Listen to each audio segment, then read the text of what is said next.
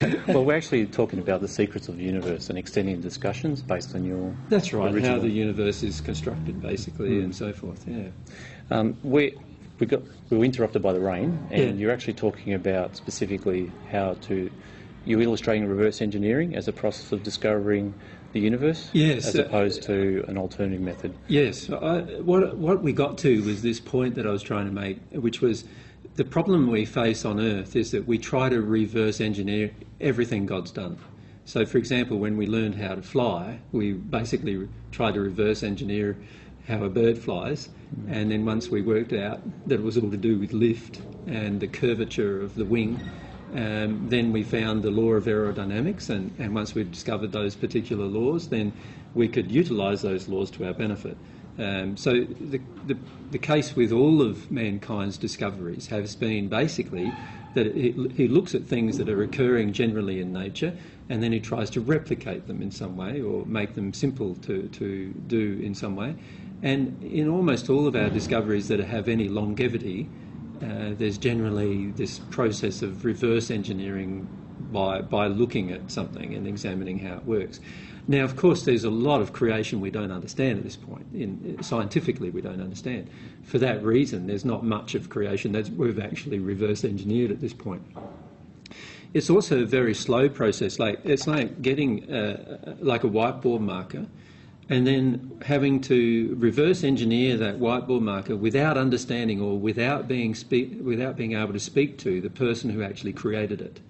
So the whiteboard marker has a purpose in that it can write on a whiteboard, and we know its purpose. But aside from that, we don't really know anything about it when we start this process of reverse engineering. Then we've got to go through, in the case of whiteboard marker, the formulation of plastics, and in this case, the type of writing material they're going to be used, and how this writing, if you like, the ink or the material that's used inside the marker that writes on the board, what kind of construction that needs to be from a chemical composition perspective. And we need to discuss, if we were reverse engineering that, we'd have to go through this process of discovering so many things, and then on top of that, we would have to discover how to actually make that as well. So how to formulate it and mould it into something that we can utilise. That's a very complicated piece of material, something that is very simple nowadays to manufacture and make, but it's very, very complicated if you had to reverse engineer it from scratch. Now, obviously, mankind has done that over a period of time. These whiteboard markers have come about. We created, the writing pen first and the ink, and then over a period of hundreds of years, this particular thing got developed. If you look at the history of it, where initially, initially they were writing on papyrus with different materials, and then eventually they discovered ink and what ink could do, and paper and what paper and parchment could do, and then they went through this process of further development, and over thousands of years we came down to this point where we've got a marker that you can actually write on a board and rub off, and then write again and rub off and write again and rub off. Something that's taken a long time to develop. And that's how mankind discovers and develops things generally. And that's what mankind generally tends to think, that's actually a part of their process of evolution. It is a process of it is a part of their process of evolution, that's reality, but it doesn't have to be that way. And it's also interesting, and if you think about it, if you think about the development of email, for example, we first needed a whole series of systems to come into place. Computer systems, technology, wiring, and all these other things had to come into place. And then on top of that, we had to then develop servers. We had to develop a thing called the web. Then we had to build on that. And eventually we built on that by adding email to the web. And then eventually now I can type up a message on one computer and send it to you. But if I could telepathically communicate with you, all of that would be unnecessary. You wouldn't need any of that. If I could telepathically communicate with any person in the world, then I wouldn't need to have email. And if I could telepathically connect to every person in the world, like at the same time, then imagine that. Like I wouldn't need to worry about any form of physical communication via email. And so what we often don't realise is that every new development that mankind's developed usually makes the old one obsolete. Right? And so we do a new development, the old one becomes obsolete, then new development, the old one becomes obsolete. But we needed to have the old one to discover the new one. That's generally how it's worked. And the reason why we do all of that is because we have no desire to connect with the manufacturer of our body, or the manufacturer, more importantly, of our soul, and find out and discover from that being how we can actually utilise this soul and the bodies that we have in the best possible method. So this process of discovery or experimentation to discover new things, and the same applies with the discovery of the universe. Experimenting with the universe to discover new things about the universe is just, if not more complicated than trying to discover how this works but over a it's period of slower thousands of too, years. isn't it? It seems, the way you're speaking now, for me, it seems take such a long time. Yes. You know, if I can telepathically think or teleport myself, home in an instant. Then you wouldn't need a vehicle. No. And if you could teleport yourself home carrying some bags, then you wouldn't need a vehicle at all. And if you could teleport yourself home and teleport all your family at the same time, then why would you need a vehicle at all? Yes. Really, there's no need for such things.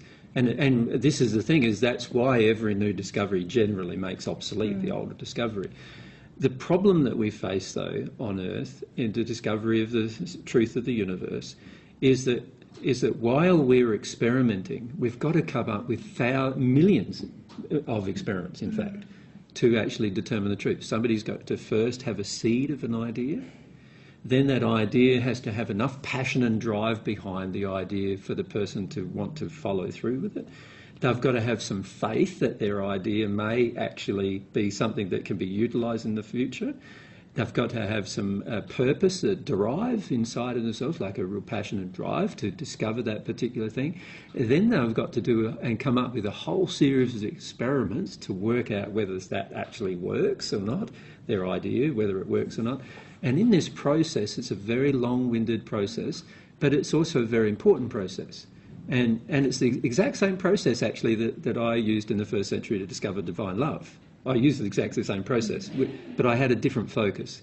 And this is the difference between our focus, is that we can do what I did in the first century, which is first discover whether God exists. First discover if God's willing to communicate with me. Then I could ask God a whole series of questions and get the answers. So I guess that's the actual difficulty. Mankind in the past, without you being present on Earth 2,000 years ago, mankind never actually attributed to that being a creation by God and all the elements. Yes.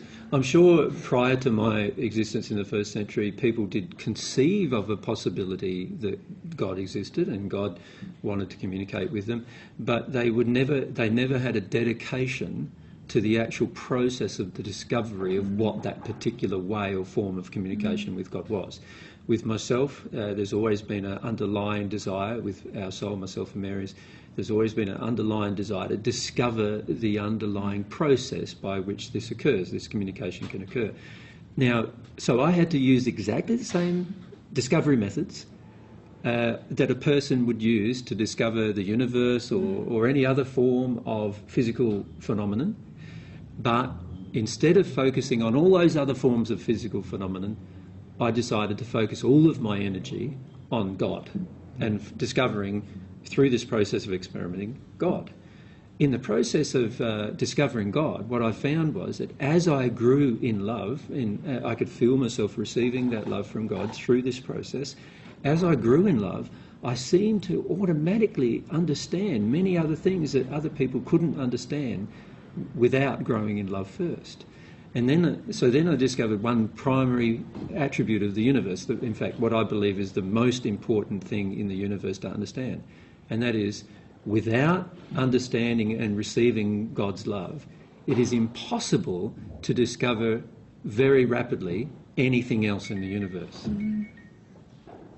It's all right, she's one of our videographers.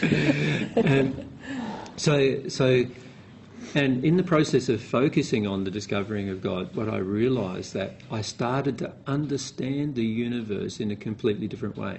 Scientists only now are starting to do experiments that actually I knew 2,000 years ago the truth of already. But are they attributing that towards God, though? No, not yet. No, they're just discovering the physical phenomena. For example, scientists are working on projects now where they have discovered the physical phenomena of your DNA and the emotions that you feel affecting your DNA, even if your DNA is in a place 400 miles away. So in other words, you have a feeling, and the DNA that's in a room 400 miles away has an effect. Because of your feeling, that DNA has an effect. And it's immediate. Scientists are only starting to even contemplate experimenting with these particular ideas. But these were ideas that I discovered very, very rapidly in the first century. So I knew about all of these ideas in the first century because as I communicated with God, the source of all of these things, I was educated by God as to how all of these things worked. So